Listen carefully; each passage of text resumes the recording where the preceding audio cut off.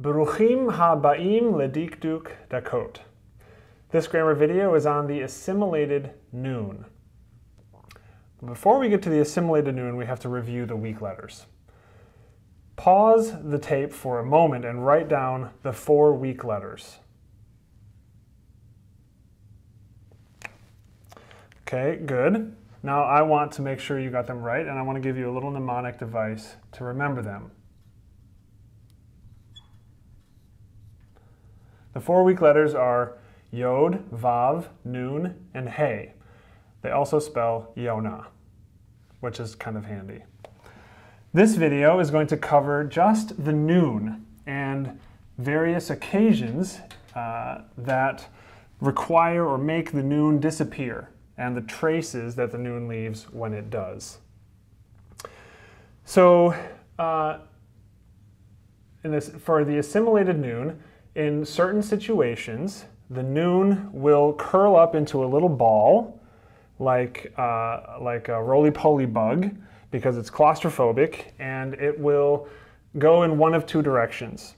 Either it will assimilate into the next letter, or it will be rejected and will lengthen the previous letter, usually from Ahirik to Atzere. Those are the 2 traces. Let me talk about the first one first. The first trace that the nun leaves when it disappears is that it assimilates into the following root letter, or it puts a dagesh forte in the next root letter. It does that in 3 different occasions, on 3 different occasions. The first is when it's the first root letter in a shorish. Here we have nun, pe, lamed. Now, if we have nun, pe, lamed in an imperfect form, let's say 3rd masculine singular pa'al imperfect, that form is yipol, yipol.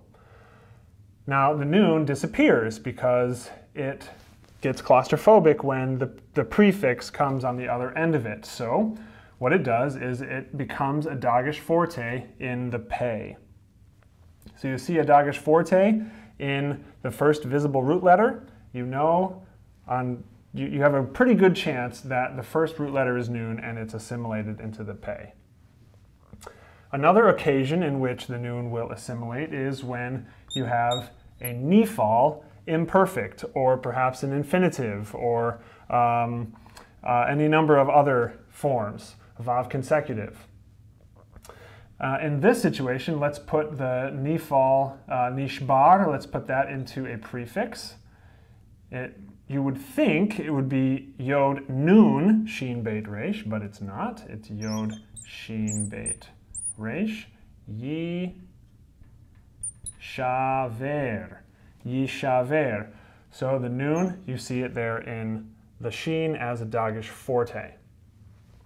The third occasion in which the nun can assimilate is with the preposition mean. There are other possibilities, but these are 3 common occasions in which it does so.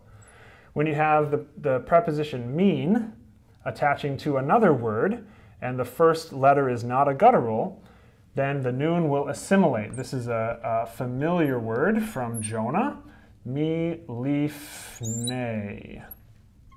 Mi, you see the dagesh there, lifnei, mi lifnei. So this one here, yipol is he will fall,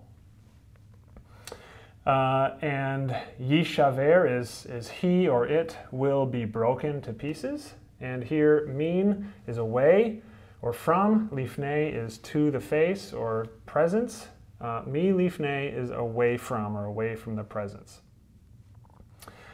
Now, it's called the assimilated nun because when the nun goes into the next letter as a dagesh forte, the dagesh forte is a doubling dagesh.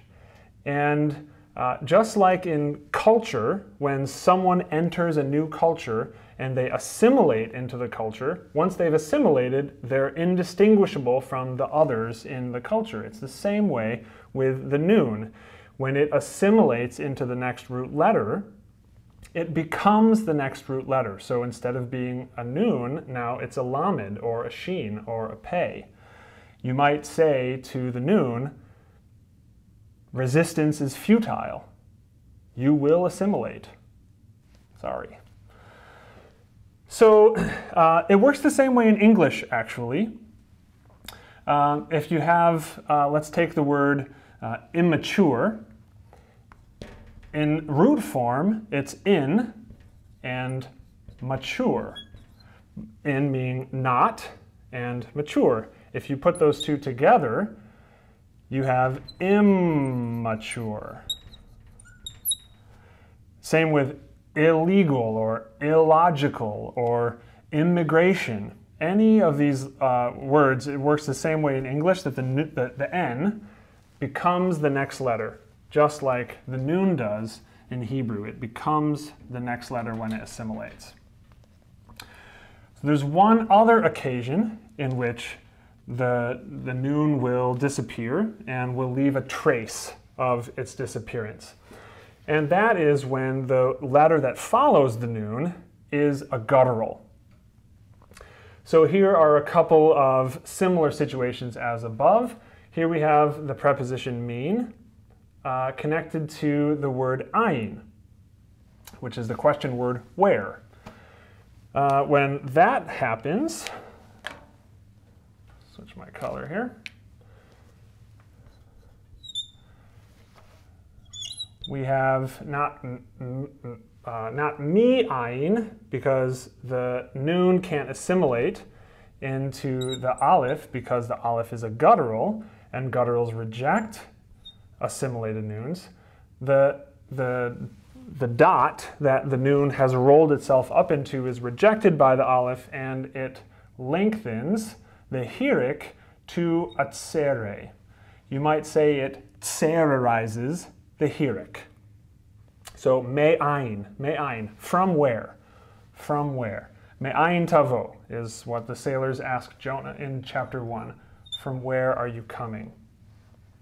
And when you have a nifal verb, where the first root letter is a guttural, that guttural, resh, here will reject the dagesh in the imperfect.